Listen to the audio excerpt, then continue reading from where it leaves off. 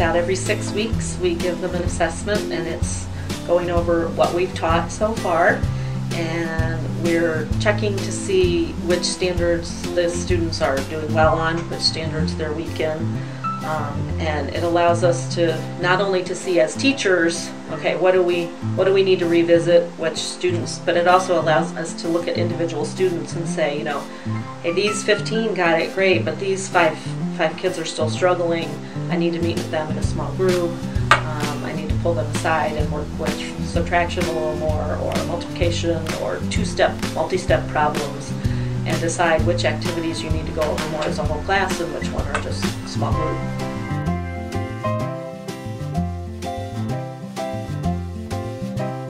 Instead of just having the worksheet on the iPad, they're doing cool things and, you know, stuff that they're excited to take home and show, and, you know, having the ability to be proud of something.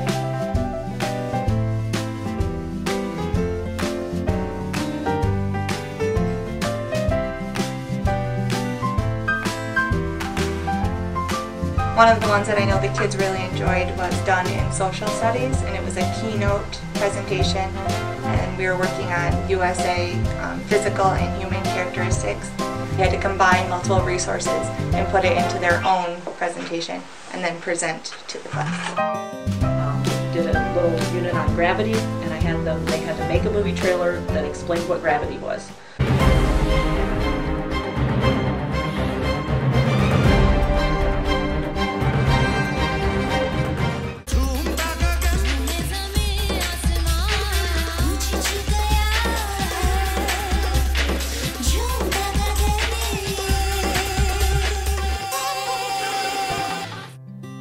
I think they learn from each other. Sometimes students will show them the same thing that I showed them and yet understand it that much better because it came from somebody else. They're excited to show their friend what game they're doing, and then their friend wants to get on that game and see how they can do that. So they're teaching each other how to learn.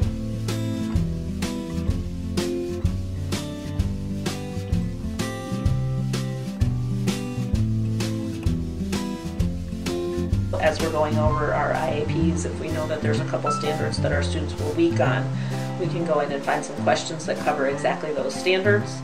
If they are starting to slide backwards, we can catch them sooner and fill those gaps and fix those problems before we move on.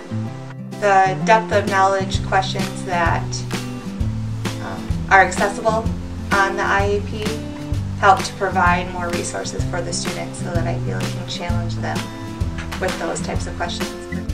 I think it helps me even more so know where my kids are at, because most teachers would say, I know where this child's at, I know where this one is at, but I could sit down with a parent and specifically say, this is what I saw, this is what they're doing really well at, this is what I'm concerned about really specifically, so it's helping me give parents a response to what they can do at home too.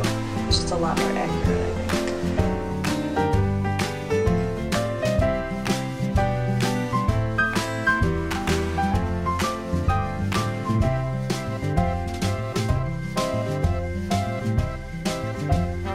When I look at an assessment that we're going to give, and I know what standards are being covered, I choose the quick checks that align to that standard, just to kind of see where they're at before the test and how much more needs to be prepared. It helps me in between IAPs. To me, the IAP is kind of like a bigger form of assessment check, and so in between I want to see how they're doing so that I know they're on track and just continuing that, so it just shows me where they're at. I usually do a quick check almost every Friday. I look at the standards that I had taught that week, and my goal on the quick check is to see how well I taught the standard. So I look for a quick check that has the standards that I taught. I assign that to the students, and if the students aren't passing the quick check, then I either pull small groups based on the results. If you know it's only a few kids that aren't getting it, or I reteach if it's the whole class, it just bonds it. So it just makes it easy for kids to be able to be where they are and work on what they need to.